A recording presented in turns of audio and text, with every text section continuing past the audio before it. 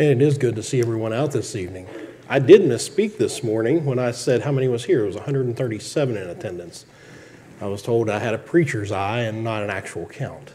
So we'll have to really be careful about how I say how many is in attendance from here on out because I'm being watched. This morning in our sermon, we looked at the sins of a nation, and it was taken from and we started Micah chapter 2.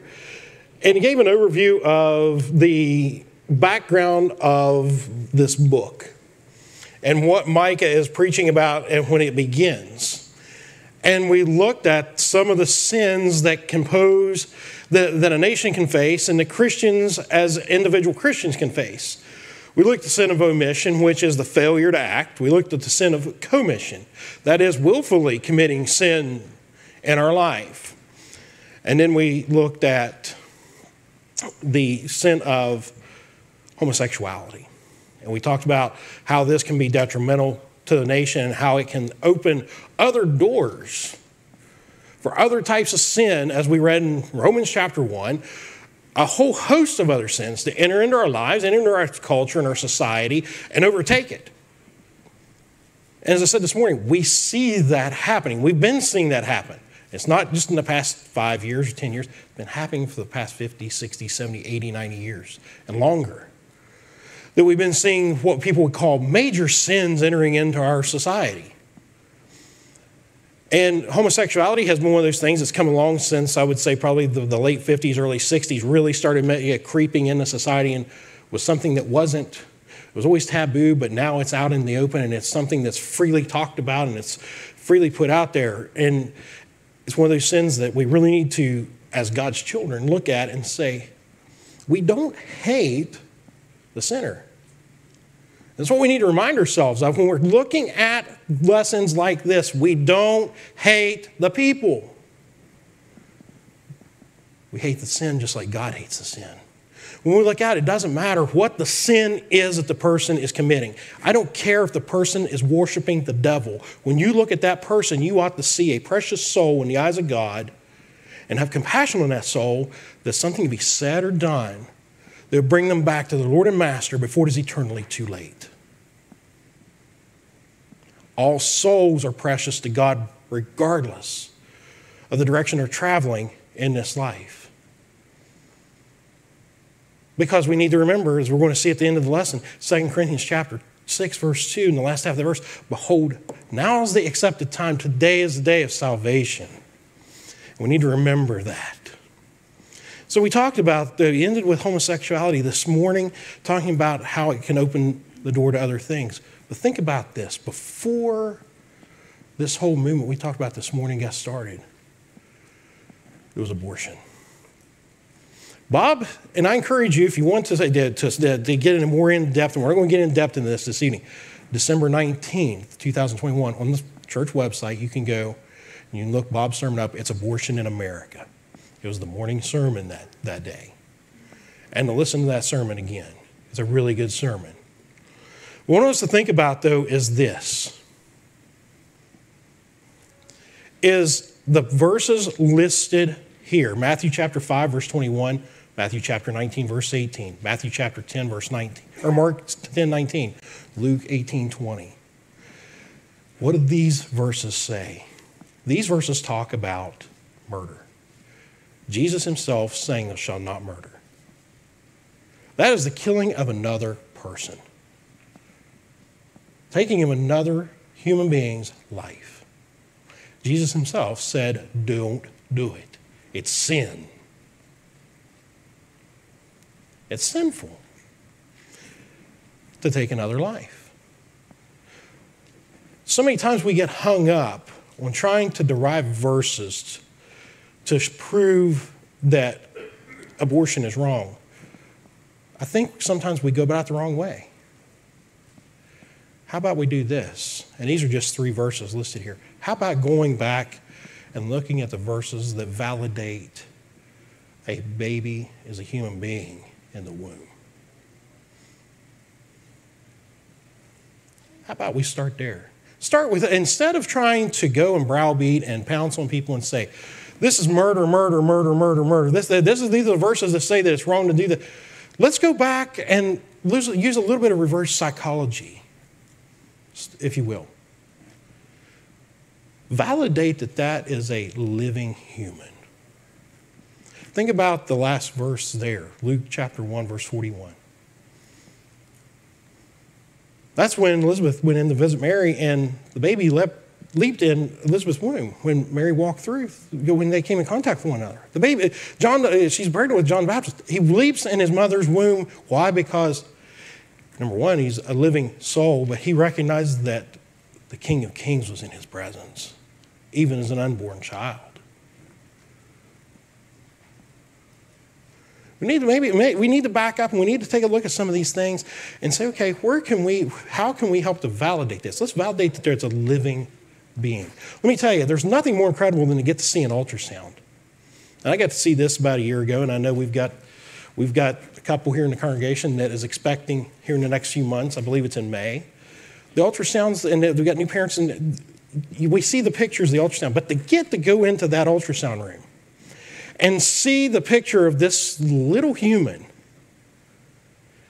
this little person inside their mother's womb, moving and doing somersaults and kicking and sometimes smiling because they have the ability to do that now, to be able to see that. Tell me that's not a living being, living soul. Prove it to me. If it weren't living, it wouldn't be doing somersaults in its mother's womb.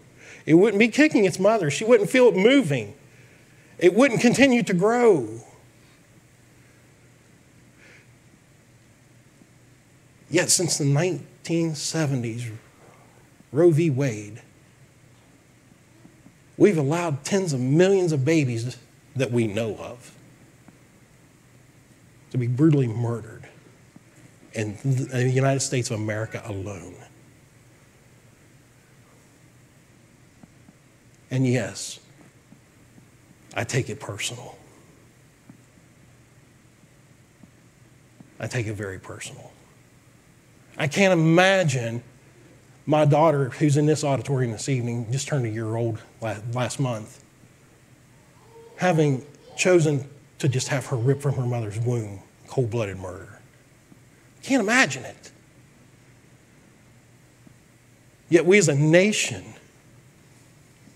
are continuing to allow it. What's the solution to it? How about adoption? You know how many couples there are out there? And I have it in my own family that are unable to conceive children, that love to have children. And I'm speaking to those who may be listening online. If you're pregnant and you're considering an abortion, don't do it. Carry the child to term, put it up for adoption. There are hundreds, thousands of loving families out there that would give anything to adopt that child. Now, I know I jumped ahead there and gave a solution to the problem, but I feel it's necessary because it's such a dark subject. It's just a daunting subject. And so many people are afraid to approach it and to address it, but it needs addressed.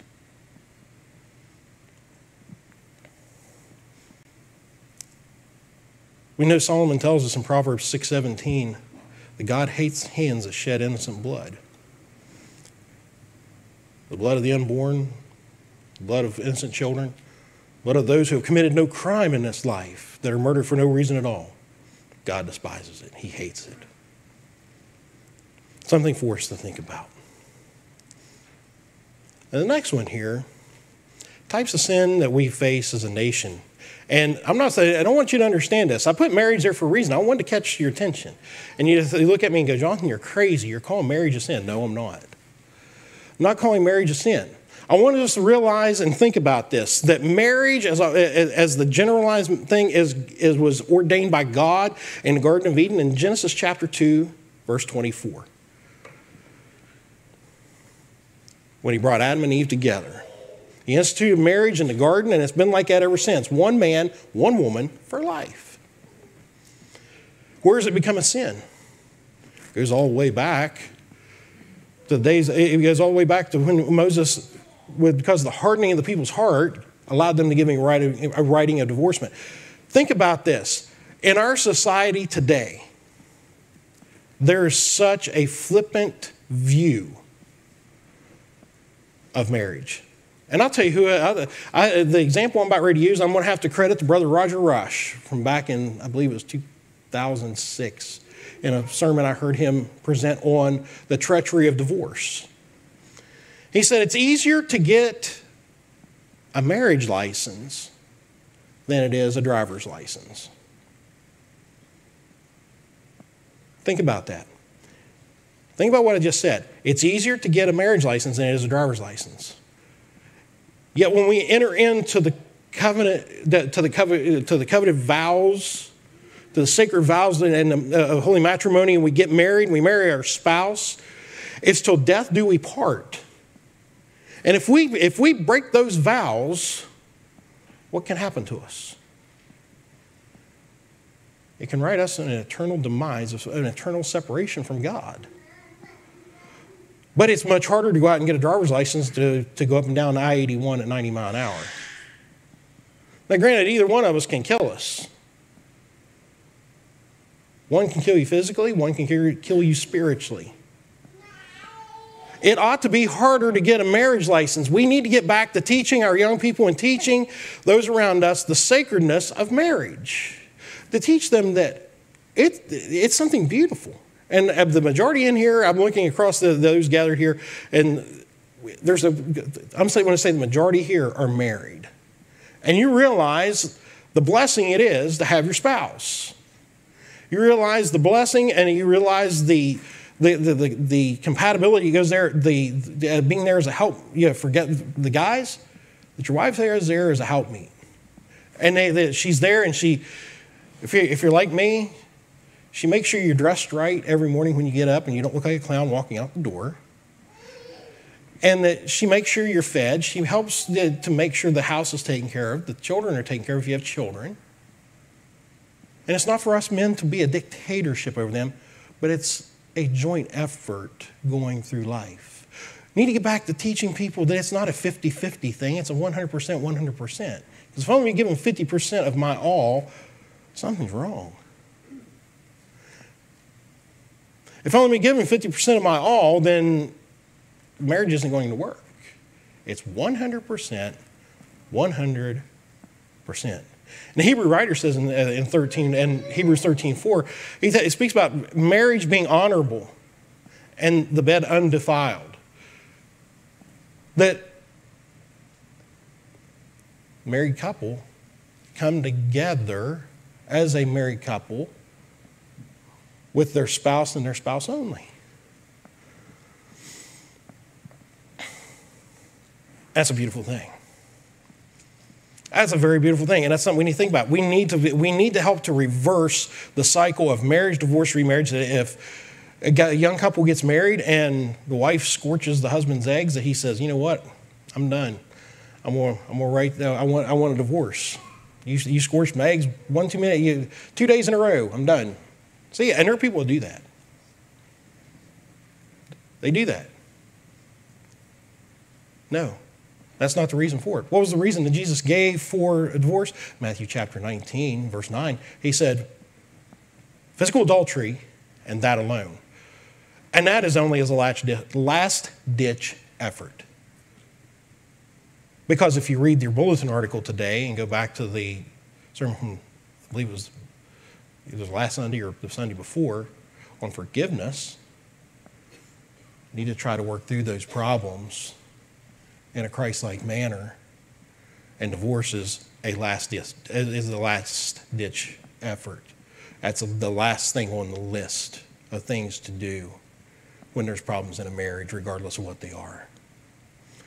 So we talk about all these things, all these sins that a nation faces. Even though Christians are living faithful Christian lives and are being forgiven of their sins, and that we're living righteous lives in this life, that we're living in a nation and living in a culture and a society that is sinful.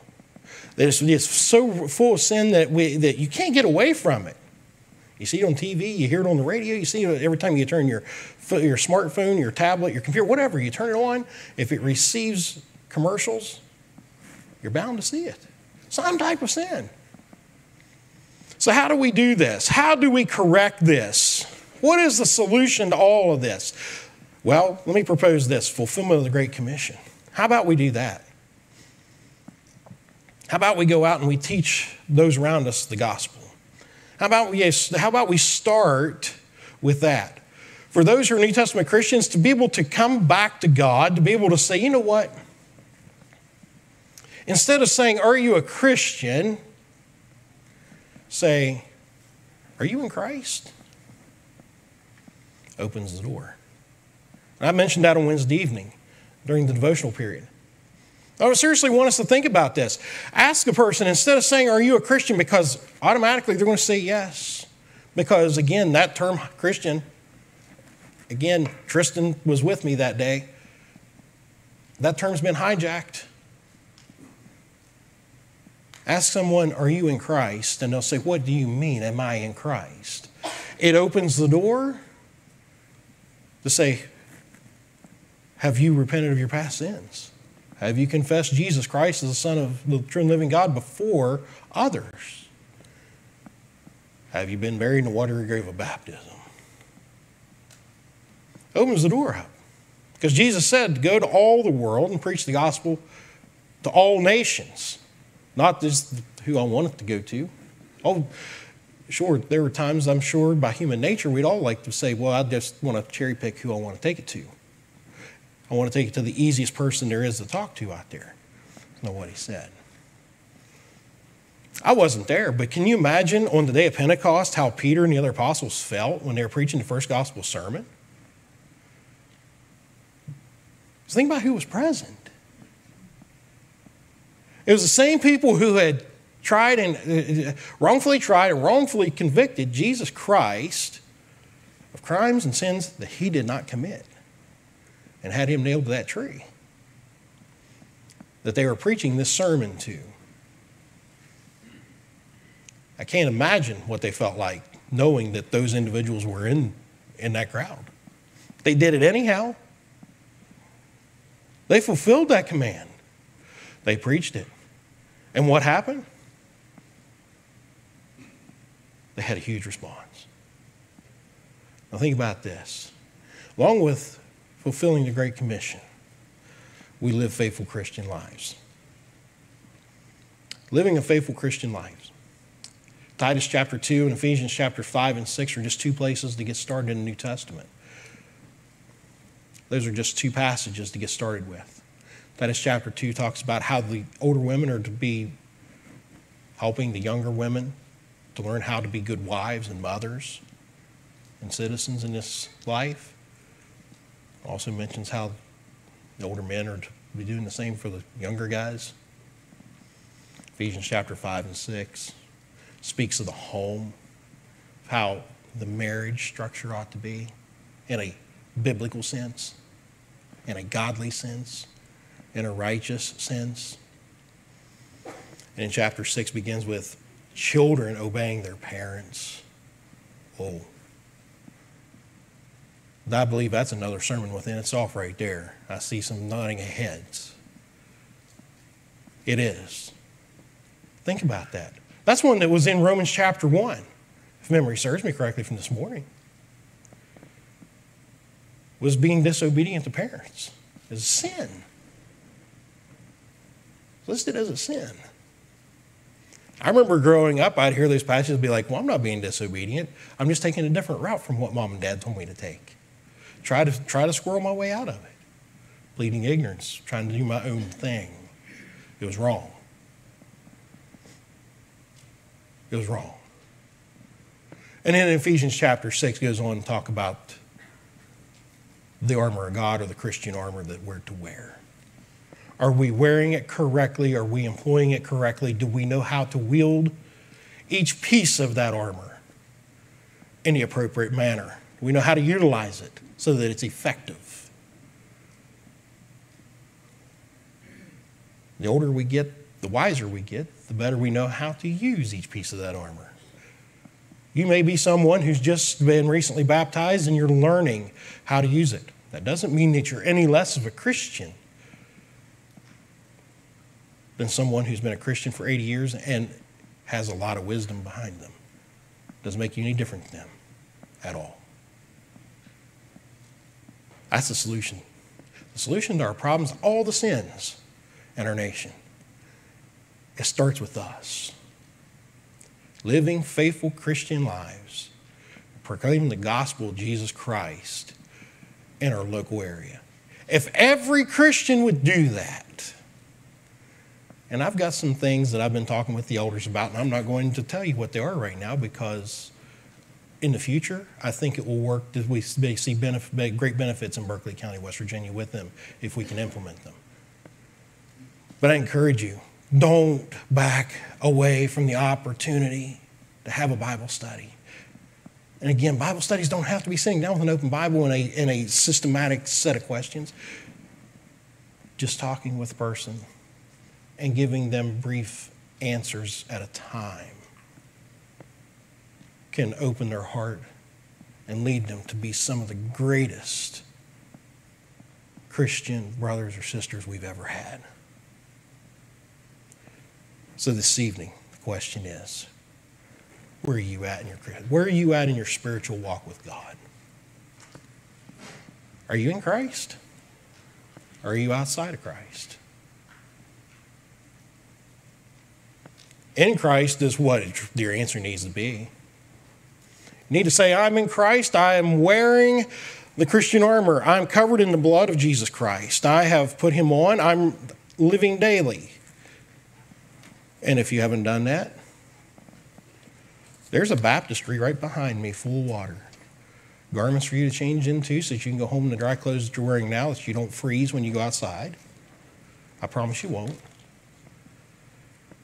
And we'll rejoice with the angels in heaven as your name is added to the Lamb's Book of Life. And you begin living faithfully.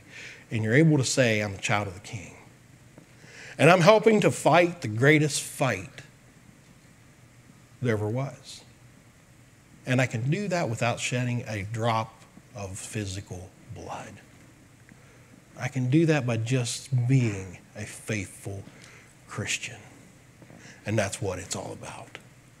So if you're here this evening, and you're subject to the invitation of our Lord and Savior Jesus Christ, now's the time, now's the place. You have the opportunity. Remember what Paul wrote in 2 Corinthians chapter 6, verse 2, and the last half of that verse. Today is the day of salvation. Now's the time to make it right. Come, while together we stand and sing.